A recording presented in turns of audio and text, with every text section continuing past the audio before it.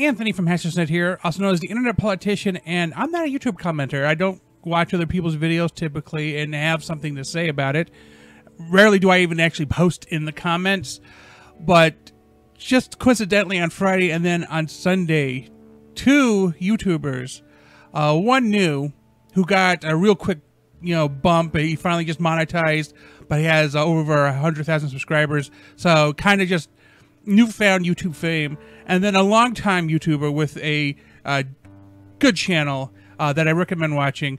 Both of them had the same message this weekend, and that message was respect for themselves, and that makes me respect them even more.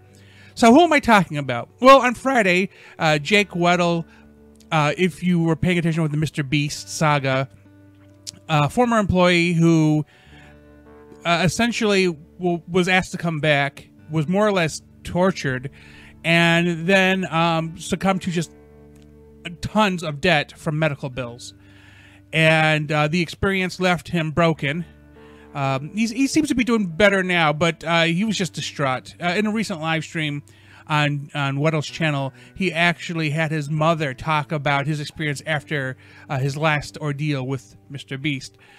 In this new video, Weddle was actually contacted by Mr. Beast, and it seemed like Mr. Beast was trying to handle it man-to-man, try to make things right, and he offered Weddle the anticipated $300,000 total that he was expecting, where he only received $110,000 from the activity in which they had asked him to do.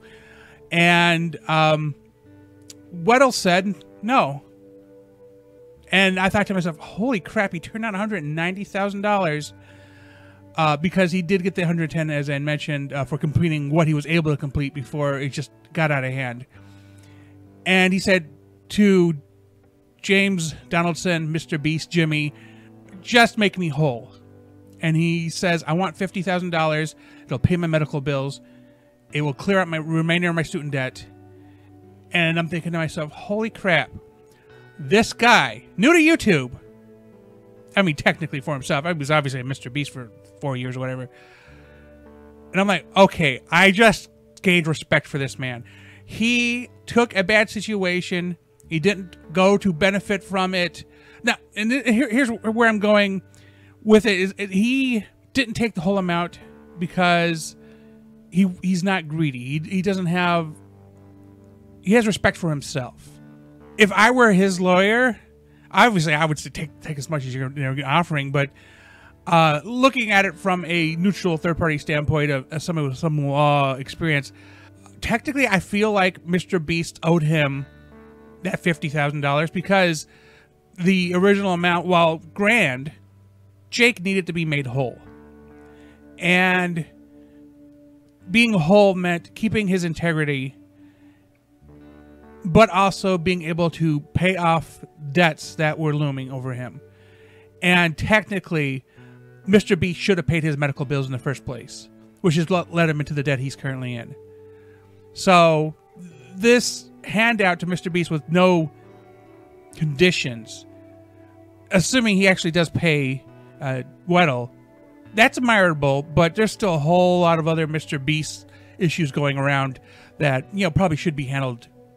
Frankly, as this is being posted on literally the Monday afterwards, the offer was made to Weddle, I wouldn't be surprised if a lawyer interjects and makes conditions because of the nature of what's going on. But I'll give Mr. Beast the benefit of the doubt. If he pays Weddle the $50,000 that he needs to make himself whole, and then maybe the news is wrong. Maybe Mr. Beast is a decent guy who got over his head and let people just go nuts. Benefit of the doubt. But then we get to Cofeezilla. Logan Paul, who pretended to be a friend who was listening to his feedback about the things he was getting into, decided to sue him. So Cofeezilla is in the middle of a lawsuit and finds out that his journalist insurance will not cover him because they changed the policy, and his broker did not do the research. He did not do due diligence, which is a big problem. I agree with the lawyers that Cofeezilla has spoken to. Technically, they could sue his broker. He should have done his job. But that's neither here or there. So Logan Paul is suing Cofeezilla. Cofeezilla decided, okay, well, since I have no recourse, I have to raise funds somehow. So I'm going to sell a bunch of merch to recoup the funds, which it sounds like he got enough to start with. But then he also got entities offering him tens of thousands of dollars. There may have been strings, or may not have been strings, but Cofeezilla didn't want to feel indebted to these individuals, to these corporations.